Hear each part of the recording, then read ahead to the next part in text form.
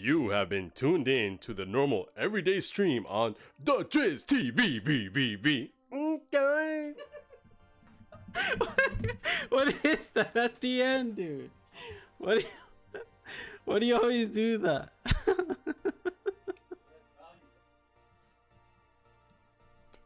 You're listening to the you're so stupid.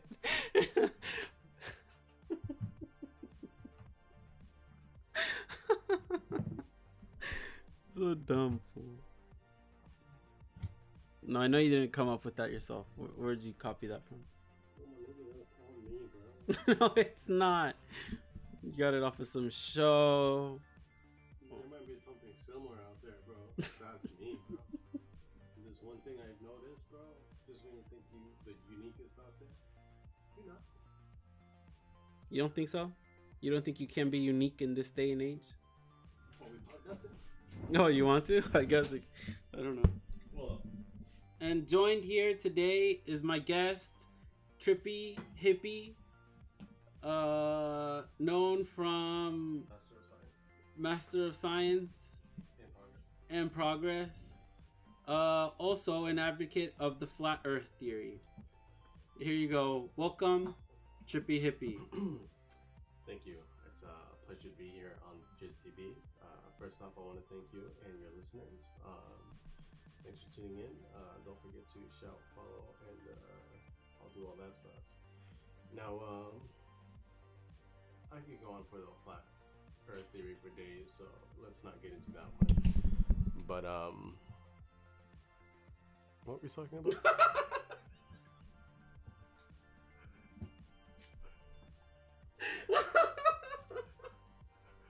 What the fuck? What kind of... Even I forgot. I got too excited in thanking your fans. Well then, let's just go ahead and take this into a new direction. So the tensions in the Middle East right now are kind of fiery, so to speak. No pun intended. Because if you're following the news lately, there was a explosion of some sort and some sort of gas shit. It's actually not that funny. It's actually pretty serious shit. Sorry, I was just thinking of an inside joke as soon as you were telling me that story. Oh, I see. So tell us about yourself, Mr. TrippyHippy. Well, I wish I could, but I would like to know what this inside joke is. So that we can then continue the interview. Because right now I was just reminded of the time, remembering the time of when my cousin thought she had an iPhone, but it ended up being a fake iPhone. And I found. That was spelled with the F-A-U-X, French for false. And I found. But so were we talking about the meningococcal disease maybe? No, you mentioned something about the fiery situation in the Middle East. That shit crazy. So what is happening in the Middle East? What kicked this off? Same shit, bro. Different toilet. Always the United States meddling in foreign affairs. I don't want to blame it all on Trump, but you know, he's certainly not doing us any favors. But what about society as a whole? Society as a whole? Society as a whole. What are your thoughts on that? Society as a whole, eh? I think the internet has made everybody have a voice. You do have a PS4. And now everybody's bitching about everything nowadays. And they've lost their backbone. Nobody can take a joke anymore. Everybody's taking shit too seriously. And yes, I do have a PS4, as you can see. It's right here on the screen. Well, excuse me, it looks identical to the PS3, PS2, and the PSP. Nothing has changed. What do you mean? So, if you're just tuning in, this is TrippyHippy, and we were just talking about how I been on Xbox for the last couple of years. We were? Okay. When this guy here, the Driz, much respect to him, this is his show, but he was taking shots when he shouldn't have, seeing as how I'm not a PlayStation guy. with Xbox, Microsoft being the superior of the systems. Okay. Unpopular opinion here, but pretty popular opinion. And with that being said, let's get started into Full Metal Alchemist. Full Metal Alchemist is much better than Brotherhood, and that's a fact, point blank period. Maybe unpopular opinion, but it has to be said. Okay. Yo, What? I mean, yo, TrippyHippy. Can you tell me, you're an advocate hip hop fan, right? You're That's a right. huge hip hop fan. I would say a dabble. That's right. So, you know, there's the two greats that passed away in hip hop. Mm-hmm. Both brutally murdered. Mm-hmm. Tupac, Shakur. Oh, I thought we were talking about Triple Extension. No, who? Triple Extentacion? No. No. But little birdie told me you were in Brooklyn when homeboy Biggie got That's right. That's smoked. right. Thanks Can for you bringing let that us know, up. like, the atmosphere, how was Brooklyn? You know, Absolutely. Describe the smells, the trash can. Absolutely. That's a great question. Unfortunately, it's a overly asked question, but I'll go ahead and tell you anyway. So yeah, I believe the year was 94, and you know, I'm young, but I'm an old heart, so to speak. Wise beyond my ears. But yeah, it was a very solemn day. You know, word had just spread that the notorious B.I.G., you know, R.I.P. I'm motioning, pouring out some champagne at the moment. So R.I.P. to notorious B.I.G. It was just a really sad day. You know, people were getting ready to riot. Everyone was upset. Even the smell in the air was even fiery. It was toasty. Of course, it was, you know, mid-October, mid-July. Anyways, I digress. And then, you know, people were sad, man. It was really hard times. It was really bad times. And then all of a sudden, you know, I had the thought to bust out the boombox. And man, let me tell you, you got the sound ready. You got the sound ready, bro. I don't know, but his hip, Titan's hip, it don't tie with the other side. God damn. We're gonna take a 30-second break here. We've got some technical issues. It appears that Driz here forgot the 5 P's. That's proper preparation prevents poor performance. No, I'm not. So it was a very sad day. Everyone's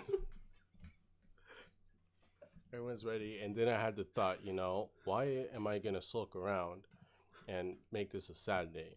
So I busted out the boombox, I threw in my 8-track, and then I let it fly. And it was just, the crowds went wild. I don't know if you are able to hear this or if it's just him, but the crowds, the street, man, it just party for the next 24/7. So you mean to tell me you were there? Everybody just heard the news. It was just quiet because everybody was just so devastated. I'm imagining, and everybody was down in the dumps. You take out your boombox and you blast "Hypnotize." Right hand on the Bible, I do. And then people started. What happened once they heard the? I'm telling you, it was electric. It was like being in a Trailblazers stadium in Game 5 against OKC and Dame saying goodbye to Paul George, which I was there, by the way. For those of you just tuning in, I was at the Blazers game when Damian Lillard shot the buzzer beater over Paul George. No, it was as Paul George has said, some of you might remind you, is a bad shot, quote unquote. That's what we call a salty motherfucker. All right, let's get back to the topic of Biggie. I don't know why we diverged into the Blazers, Rip City. Right. So the little Big Burger is. Shout outs to Greg Oden. What? No. Fun fact: I saw Greg Oden at Well, in order for this is the point in the story where you need to understand that I used to work at the Home Depot many years ago. So while I was at the Home Depot, no shout out Home Depot, I happened to run into Greg Oden. Now I like to respect customer employee confidentiality, so I won't tell you what he was doing. But let's just say that he was on his way to move out of Portland. So I'm chilling at the what they refer to as the special services desk, and I see this tall dude, tall African American basketball player looking average guy, walking with a cane. Ooh, that was the sad part. When I saw Greg Oden with the cane, I was like, man, this guy's gone. And he was asking if we had any free boxes. Yeah. That's right. And you told him, no, sir. Aisle 3, $1.99, just like everybody else. Oh, it didn't matter that he was Greg Oden. Thanks for nothing.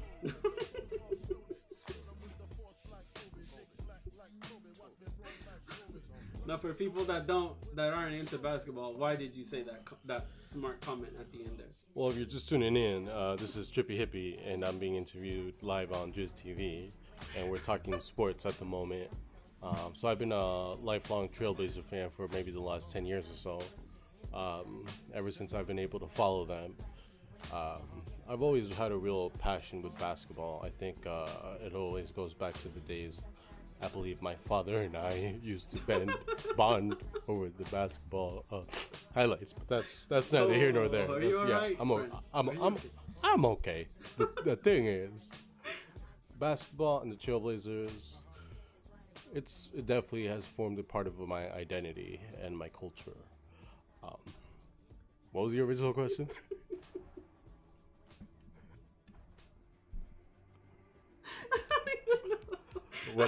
Whether I would consider a Chevy Trailblazer? Was that the question?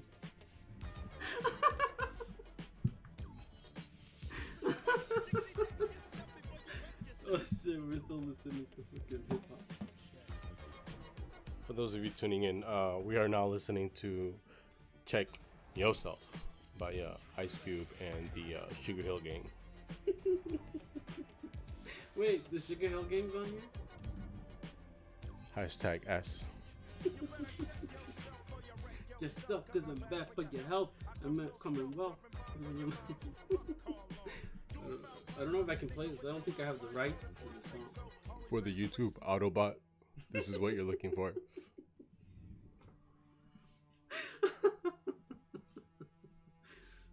Yo, so growing up, what were some of your like hobbies that you like to do? What would you do coming out of like middle school or you know?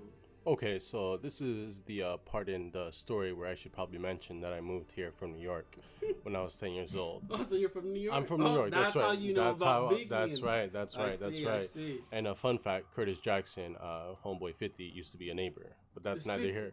That's right. That was neither here nor there. Just a unit. But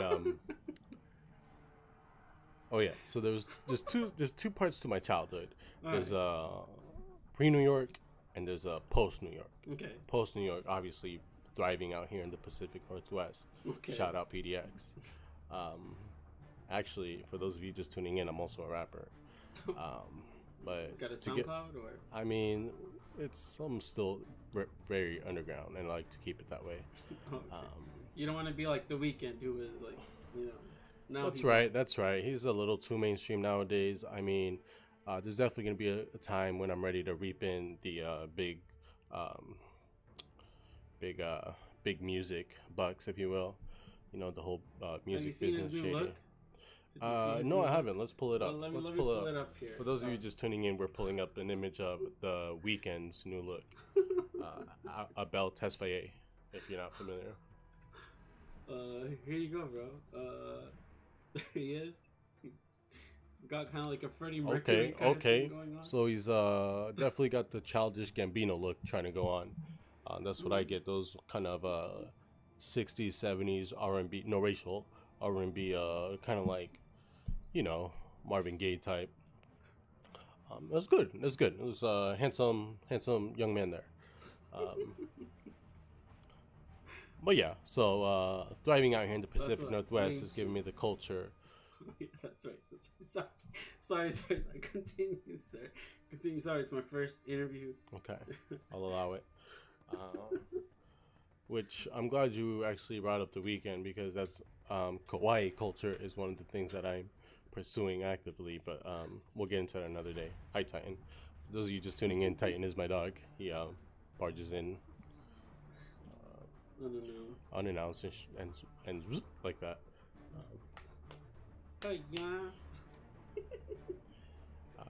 So after school for fun, what I do as a kid, it depends. You know, if it was summer break, obviously there was no after school, but I remember vividly burning plastic, and the plastic would make a cool zoop, zoop noise. You know, like a plastic. Like a plastic Pepsi, burning type, Pepsi exactly, bottle. like a plastic Pepsi bottle burning type of fucking sound. I used to do that shit over ant holes.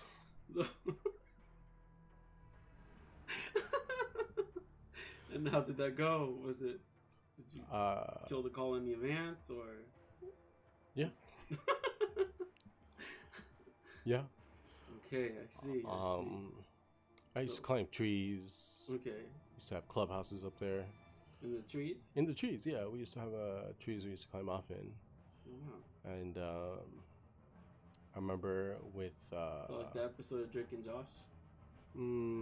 Where they get stuck I'm in not the familiar. treehouse? Growing up, I actually did not have a TV. Oh, really? Really. I really grew up without any electronics whatsoever. Alright. You seem like you don't believe me. Yeah, because, I mean, I've grown up with you, and I always recall you having pretty much like the latest Blackberries at the time. I mean, you had the iPod Touch before I even knew it was a thing. You had the PSP, you know, hacked and ready to go. For those of you just tuning in, this trendsetter he's talking about is TrippyHippy. That's happens to be me, actually, so appreciate the follow. Tell your friends. Tell your wives, tell your husbands. Because they snatching everyone out here.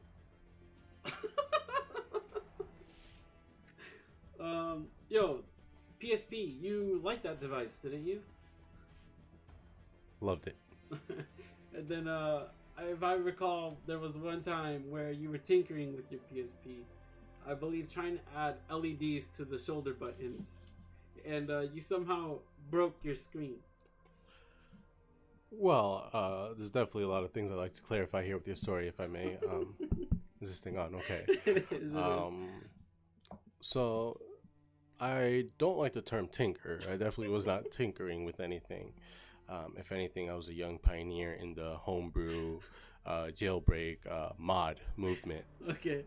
So yeah, with the original PSP, if you recall correctly, you were able to install homebrew on it, which is, for those of you just tuning in, software that is not meant to be on the device.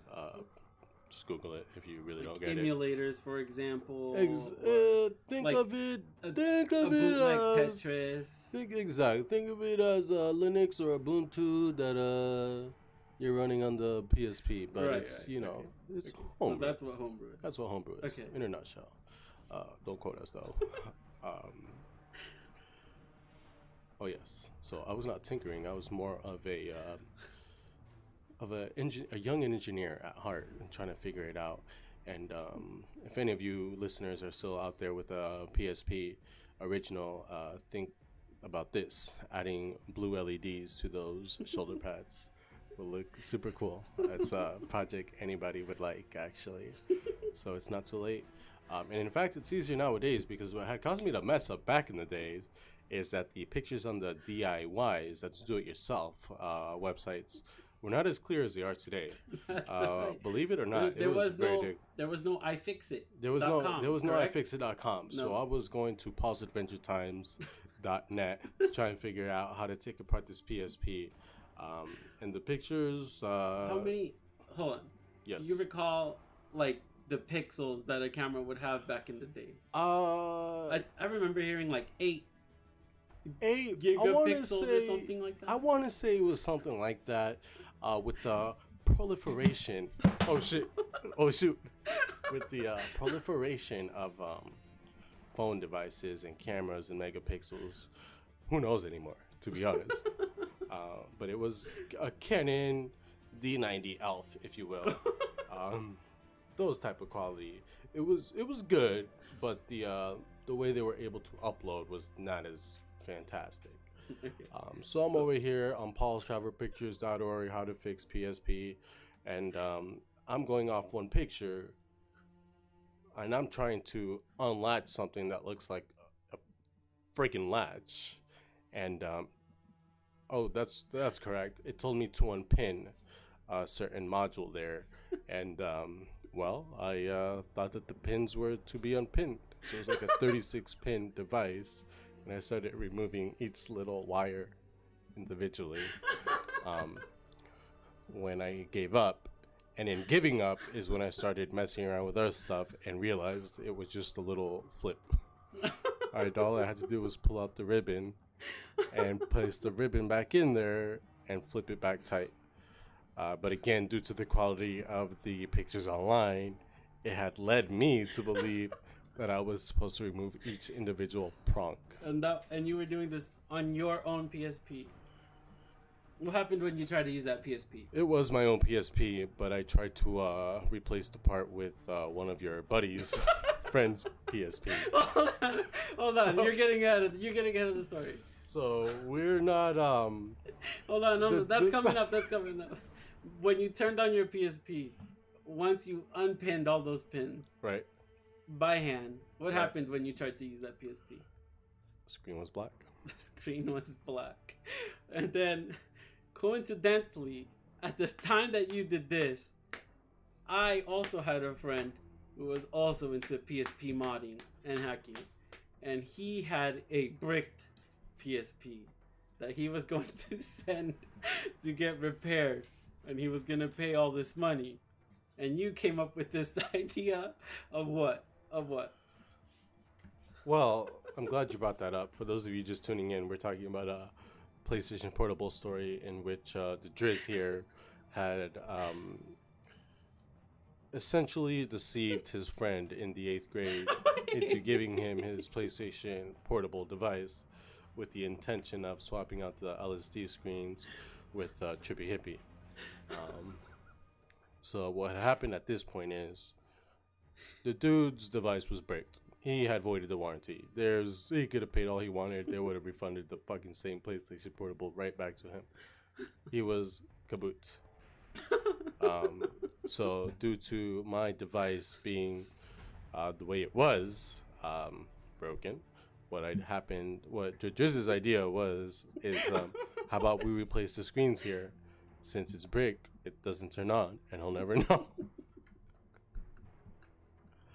So that's what we did. We replaced the LCD screen. We gave we gave the decepted friend the faulty PSP with the cracked screen.